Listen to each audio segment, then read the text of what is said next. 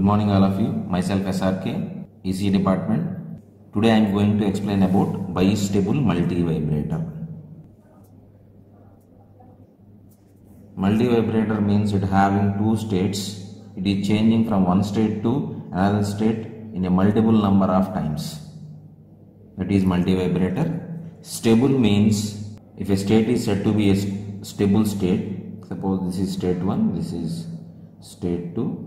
This state is said to be stable state. When the trigger is applied, then only it is changing from one state to another state.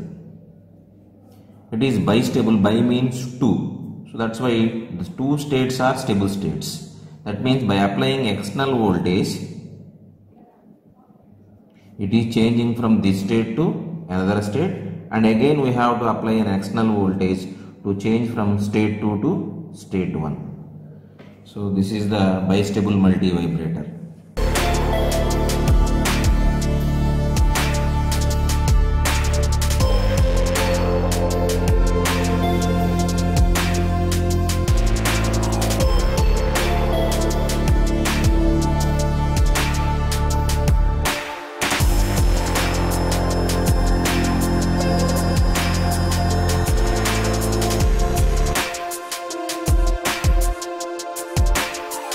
Now I am going to explain about the operation of bistable multivibrator. So initially the circuit is in the state of Q1 is in off, Q2 is in on. We have to take any one of the state. One is Q1 off, Q2 on, this is one state, or otherwise Q1 on, Q2 off. We can take any one of the state in order to start the operation. So we know for a transistor, when it is in off, what is the voltage at the output? That means at the collector. When it is in off, the voltage at collector is VCC. When it is in on, the voltage at the collector is VCE SAT. So by using this operation, we can able to explain about the total operation of the bistable multivibrator. So here, now we are taking Q1 is in off. When Q1 is in off, the voltage at collector is VCC. That means here the voltage is VCC. Q2 is in on state. When it is in on, the voltage at C2 is VCE SAT. So VCC is applied to Q2 through B2. Then it is in on state. Why? Because it is a high amount of voltage. It is in on state. When it is in on, we know the voltage at collector is VCE SAT, which is a low amount of voltage, approximately 0.3 volts. Which is applied to the Q1 through B1, then it is in off state. This process continuously happened up to the trigger is applied. So we have to apply an external trigger, then only it is changing from this state to another state. So how we can able to apply a trigger? Trigger means in order to give a trigger, we have to create a high pass RC circuit. So that's why here I am creating a high pass RC circuit. This is high pass RC, and I am going to give a negative trigger. So that means I am giving a diode D1 right here. So we know high pass RC, for an high pass RC, output of high pass RC, if you are giving a square wave at here, the output of high pass RC is spikes if I am taking RC less than T. So here we are getting spikes like this. So here we are giving diode terminals like this. Then the voltage at C1 will be only negative spikes. Here it is cathode, N-type material. This is P-type material. Only diode will be in on state for the negative spikes only. So that's why negative spikes will be occurred at C1. Already the voltage at C1 is VCC. VCC plus negative. That means we are getting a low amount of voltage. That low voltage is applied to Q2. Then Q2 goes to off. So it goes to on to off. When it is in off, we know when it is in off, the voltage at here will be jumped to VCC. So here the voltage is now VCC. VCC is applied to Q1. Then Q1, VCC is a high amount of voltage. Q1 goes to on. So when it is in on state, the voltage at here will be VCE sat. So here it will be VCE sat. So now the voltage at C1 is VCE sat. Voltage at C2 will be VCC. This is another state. That means Q1 on, Q2 off is another state. So we have to apply another trigger to change from this state to another state. That means that trigger will be applied at C2. So the same circuitry will be arranged at here. That means here we have to create a diode, here the resistor, here there is a capacitor. The same circuit will be arranged at here. Then we are getting negative spikes at here like this. So here already the voltage is VCC and we are creating negative spikes at here. So negative spikes plus VCC, that means a low amount of voltage will be occurred. That low voltage will be applied to Q1. Then Q1 goes to off. That means on to off. When it is in off, we know the voltage at here will be again VCC. That VCC will be applied to Q2. Then it goes to again on. That means here the voltage is VCC sat. Now the voltage at C1 will be VCC. C2 will be VCC sat. Again the trigger at here will be applied. Then it is changing from this state to next state. This process will be continuously happen and it is changing from one state to another state by applying trigger at C1 and C2.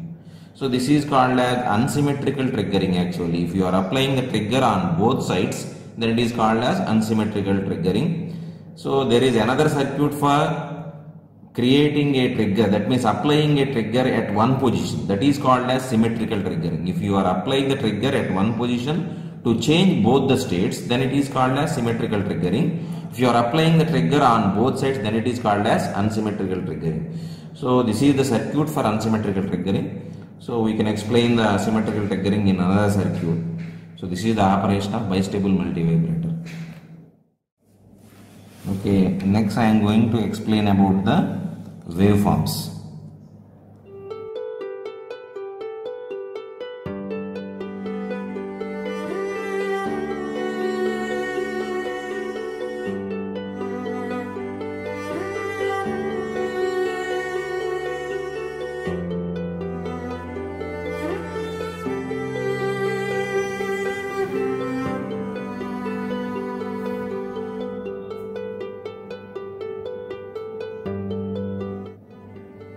This is VC1.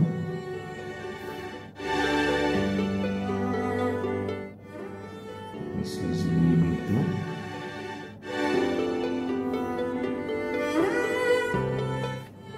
This is VC2.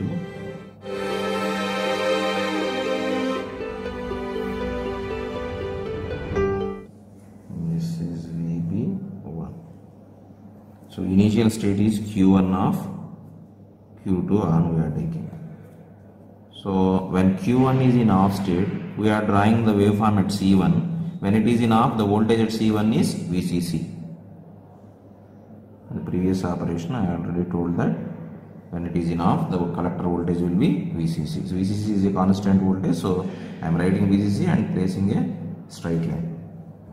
I am taking the state up here.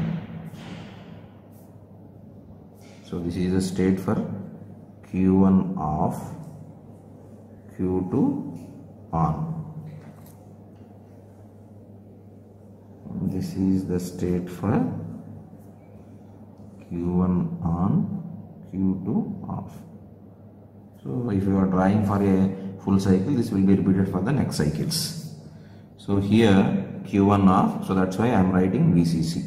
Next I want to write for draw for VB2, that means at here VB2 belongs to Q2. This is Q2, this is Q1. VB2 belongs to Q2.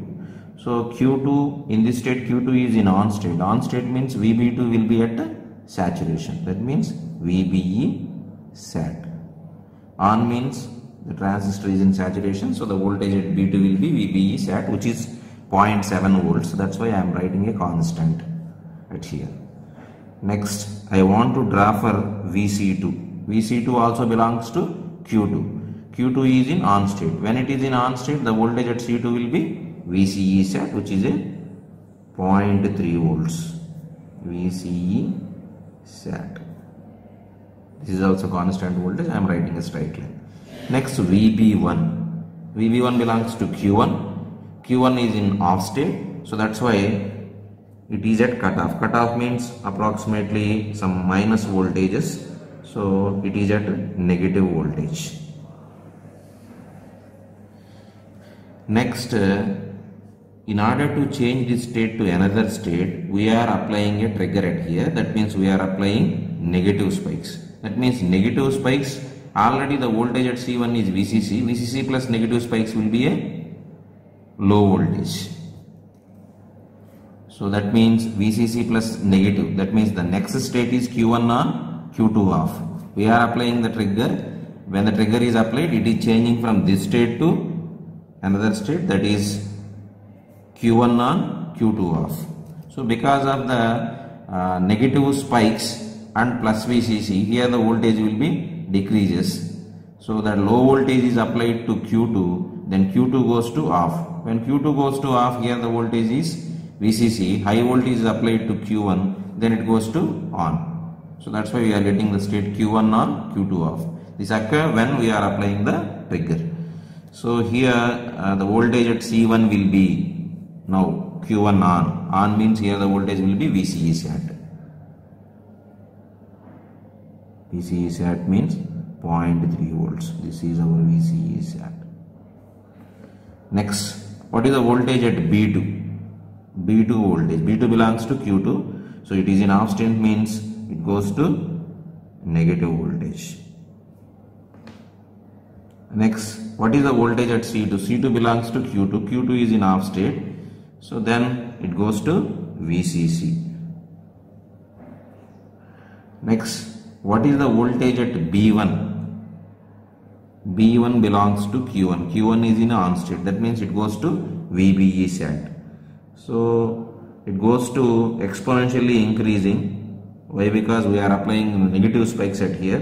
With respect to that, it is also exponentially increasing and reaches to the VBE sat. This is our VBE sat. So here the state is Q1 on, B1 belongs to Q1. When it is in on, here the voltage will be VBE sat. So here the voltage will be VBE sat. So like this, the process will be repeated for the next cycles. You can get the waveform like this. Here also we are getting VBE sat. Here VCE sat. Here again we are getting like this. So this is the waveforms of bistable multivibrator. Okay, now I am going to explain about the speed-up capacitors.